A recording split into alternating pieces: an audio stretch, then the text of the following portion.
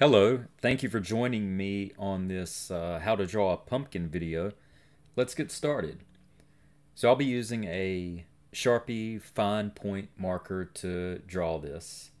And it's a very easy drawing, just in time for the holidays. We start off by making the top of the pumpkin like this. And then this will be the bottom of the pumpkin. And you want to make it as good as you can, straight up and down from the top part. These are the sides of the pumpkin. We'll start near the top like I am and just come around and down. And it will connect back to the bottom. And the same thing on the other side. Go out, come down, and connect it back at the bottom. And again, this time on the left side, we're going to start at the top, swing out, come down, and connect back at the bottom.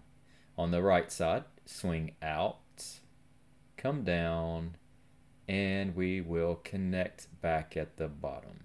And this is our basic pumpkin shape. Now we're going to put a little stem on the top. This is where it got cut off of the vine.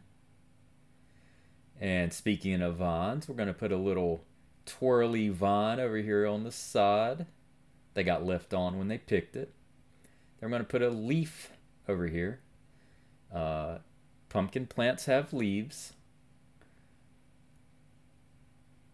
And this one's fresh picked. So it's still got the leaf and the vine still on it. There.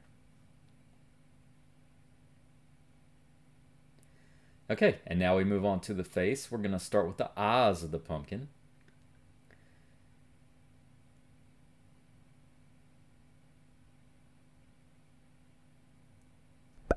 Make nice big eyes. Big eyes seem they're nicer to look at. There you go.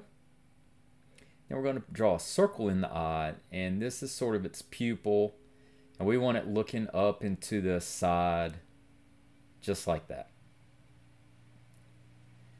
It's very happy pumpkin, so we have to draw a big smiley. There you go. A little tongue. Yeah. And you know this pumpkin is blushing because it's close to Halloween. All the focus is on him, so he's blushing a little bit. And now I'm gonna color it, and this is sped up, so if you want to see how it ends up, that's great. Otherwise, it's pretty much it. But it does turn out really nice.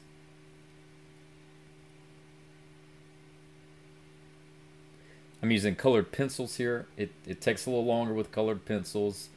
You can use markers or crayons or anything you have.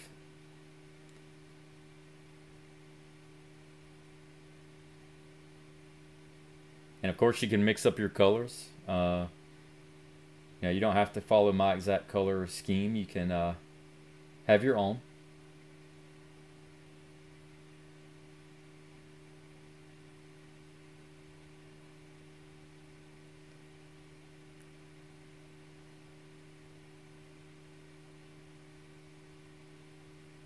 And we are almost done with our pumpkin. Color the stem, color the leaf, color his eyes, and we are done. Thank you so much for joining me, and I will see you next time.